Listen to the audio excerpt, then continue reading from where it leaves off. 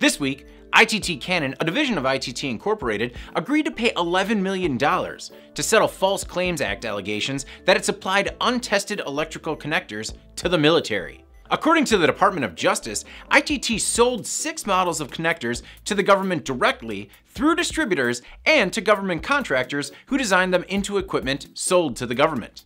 From September 2008 to March 2017, ITT allegedly failed to perform required periodic testing on the connectors. In December 2010, the government found out about it, and ITT agreed to conduct remedial testing. 2 months later, ITT was performing the testing when it experienced several failures.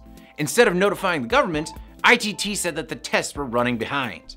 It wasn't until March 2017 that the Defense Logistics Agency issued an order to stop shipments. In June 2017, ITT formally disclosed the test failures. It also disclosed changes in materials, construction, sourcing, as well as connector design.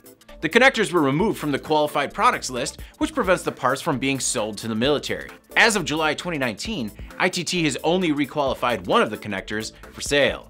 The allegations came from whistleblower Ralph Tachenhorst, a former regional quality manager at ITT's Santa Ana facility. As a result of the settlement, Tachenhorst will receive more than $2 million, and there's been no determination of liability.